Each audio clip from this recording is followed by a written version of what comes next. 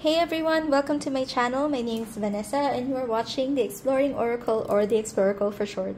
So today we will be taking a look at the Meraki Tarot 2nd edition.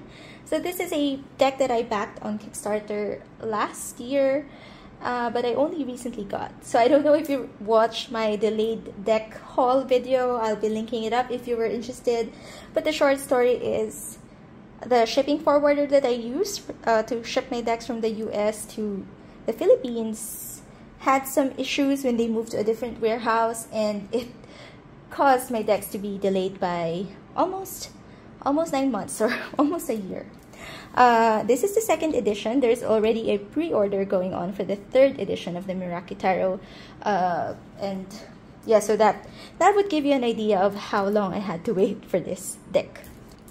But anyway, if you're new here, I usually do deck flip-throughs. I talk about the cardstock, the shuffle, the guidebook for the decks that I feature on my channel, as well as do a sample reading at the end, just so, I read from the guidebook just so you know how the guidebook reads. I have timestamps below for all of the sections of this video if you just want to jump to a particular section. Anyway, so let's start with the guidebook. This is the Meraki workbook for tarot and crystal work.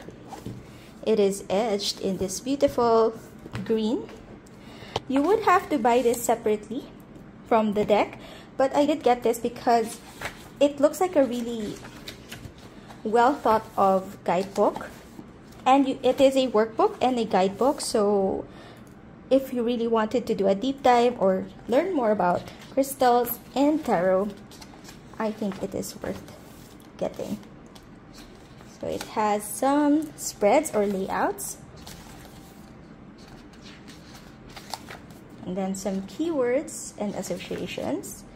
So for crystals, you have for the tarot keywords. I think this is also in some extra cards here in the deck.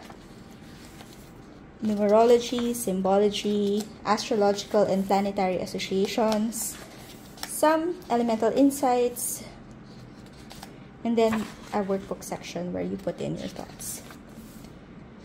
And then you go into the meanings of the actual cards. So for each card, you have the planetary ruler, astrology, the modality, element, affirmation, if you were, let's say, choosing a card for yes/no questions, and then a crystal association.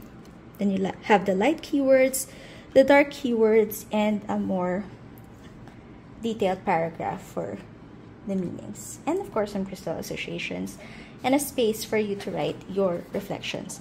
So that's how it is for all of the cards. I also like this detail that shows you the section for the majors and then the minor arcana. So I think that is really well done. It is a relatively thick guidebook, workbook. And at the end, you also have some section on the additional oracle cards that are included in the deck.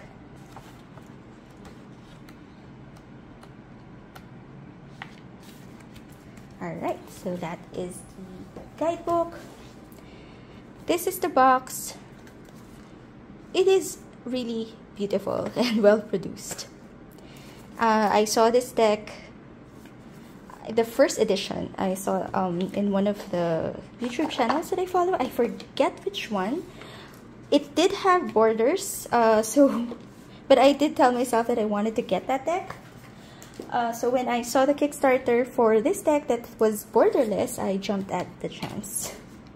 I think I was one of the first few backers for this deck. Okay, so let me just arrange this. Okay. So in the deck, you have the Meraki Tarot, a thank you card from Kerry of I don't know if it's Bouchette or Bouchette Designs. And then you have these reference cards. So for the astrological signs,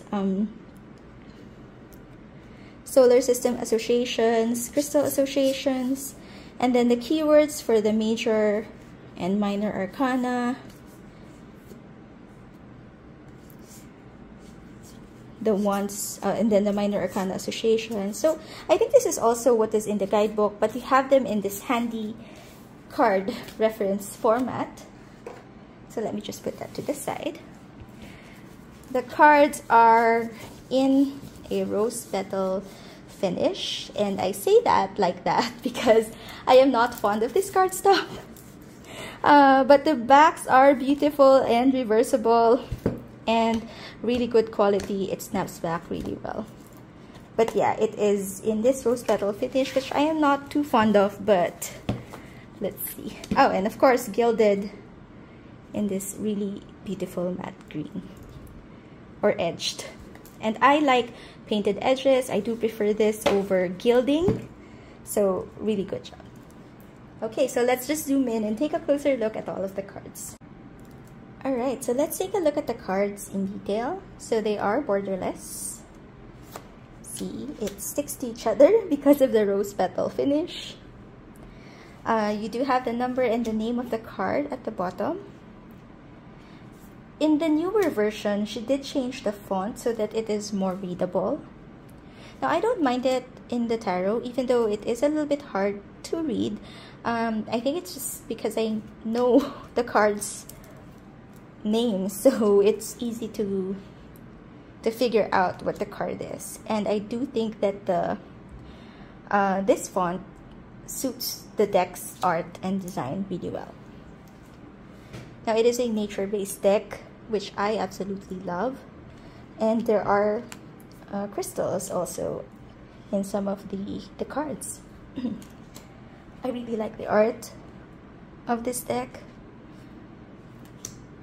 And I do prefer that it is borderless. So I don't think you see any people figures, it's just the hands in this deck. And I don't know, for some reason, I do connect a lot more with like nature-based or animal decks than I do with decks that have a lot of people in them. I don't know what that means. If you have an idea, please let me know. Comment down below. But yeah, I have a better connection to decks that don't feature people.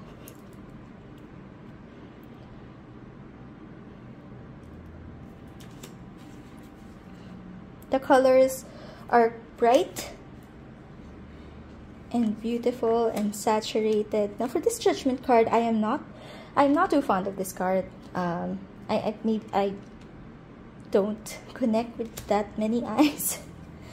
But most of the cards are just really absolutely stunning for me. Then you have an extra card, the Meraki, before you move on to the minors.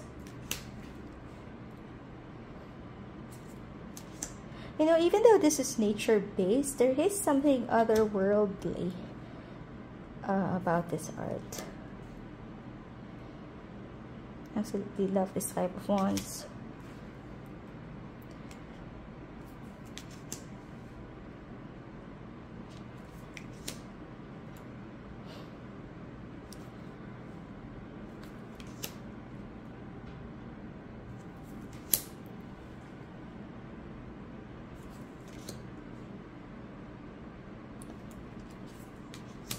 And the cards are reversed, so it starts with the king, the queen, the knight, and the page. Moving on to the next suit, the suit of cups.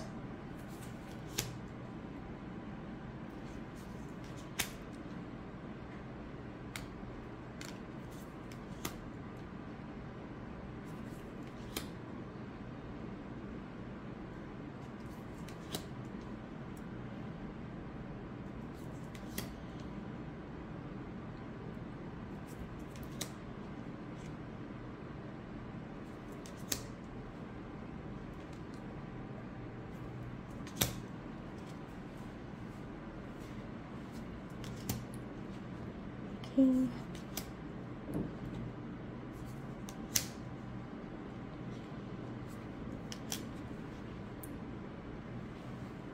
Okay, then the sword suit.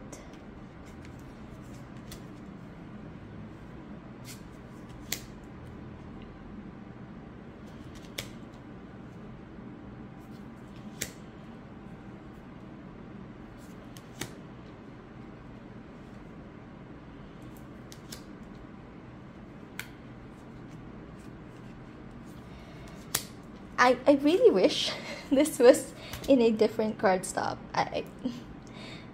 That would be my only gripe for this deck. And I probably would keep saying it. The reason for that is I do also shuffle and work with jumpers, which is impossible to do in this kind of cardstock. I do have some workarounds to get cards if it's in this finish, but you know, I would have just preferred a different cardstock. But that is, of course, my preference because I know some people do love the feel of this rose petally cardstock. Absolutely in love with the art. Save for a few cards, but you know, majority of the cards here are just stunning for me.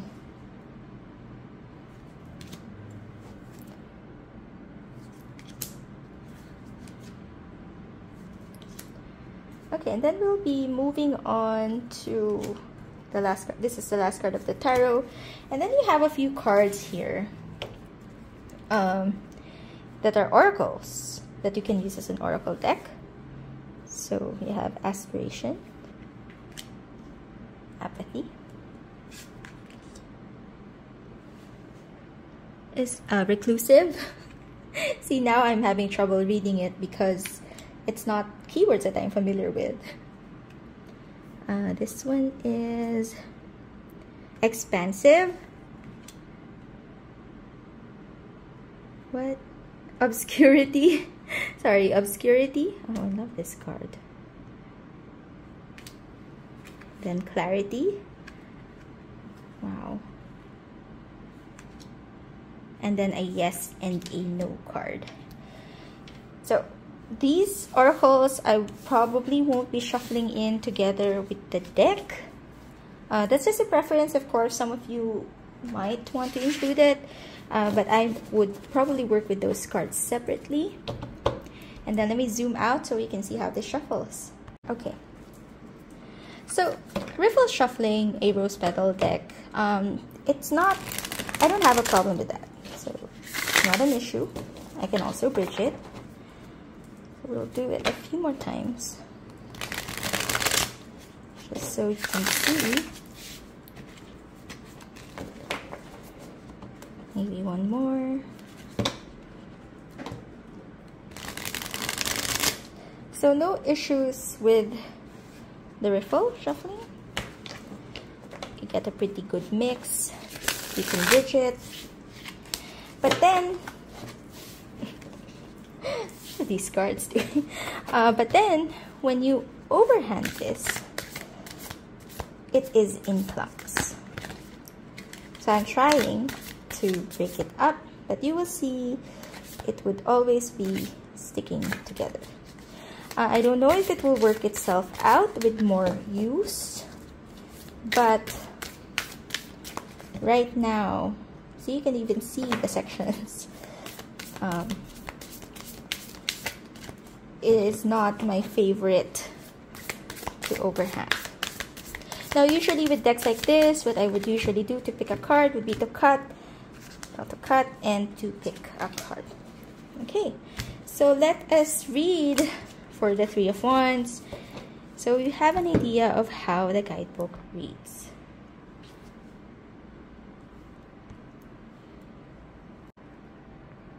Alright, so for the Three of Wands, oh sorry, this is not the Three of Swords. Let's see. I just said that I don't really have. I'm sorry, I kept saying the Three of Wands, but this is the Three of Swords. So we'll be reading for the Three of Swords with the planetary ruler of Saturn, astrological association of Libra. It is a cardinal modality in the element of air. It is generally associated as a no card, and the activating crystal is a black tourmaline. So the light meaning is argumentative, conflict, disruption, betrayed, hurt, and loss, while the dark meaning is aggression, compromise, conflict, disorder, healing, and loneliness. So For the light meaning, the Three of Swords delivers a message of rejection, hurt, and betrayal. This is often a matter of mind over heart. It calls you to empower logical thinking and allow the heart's path to take a back seat. This may help minimize the devastation and grief. Though it is hard to go through times like these, this too is a part of life.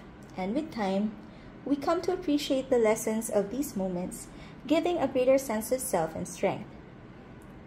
This is also a time to release stuck emotions that weigh you down and cloud your chances to heal. And then for the dark meaning, this position offers you the suggestion to look within and find that part of you that believes in the goodness that is your spirit. Your inner spirit and words are a powerful tool, or are powerful tools for a healing journey. This may also show that you have a sensitivity to the way others approach you in their words and actions. This may be a time when you are in mourning from a loss, and that time should be given to work through it and heal. The crystal association is black tourmaline, which offers protection, grounding, and calming. So this is a purifying stone that transforms dense energy into a lighter and higher vibration. It facilitates balance and positive thinking. So I do like what it says in the guidebook. There is a little bit of a typo, but I don't mind that a lot. And yeah, this deck, the art really does speak to me. And let me choose another card. So just with the vibe of the Three of Swords, I think this card also matches that vibe. And yeah, so what do you think of this deck? Do you have it? Do you have the first edition? Are you interested in getting the third edition, which has more clear or readable fonts? Honestly, if I had known that she would be releasing a version that had clearer fonts, I would have waited for that. But you know, I already have the second edition, so there's no point in me getting another deck just because of that, of the difference in the font, especially since I can kind of read, I can kind of guess what the cards are. But as you notice, I did still make a mistake between the wands and the swords, which gives you an idea of how bad my eyes are. I mean, but yeah, honestly, I think that was just me, because this is obviously the swords. So it's just me not paying much attention, I guess. But yeah, so that has been the flip through of the Meraki Tarot 2nd edition. If you find this video helpful, please don't forget to click on the like button, and do consider subscribing to my channel, where I post videos like this at least once a week. See you again next time. Bye!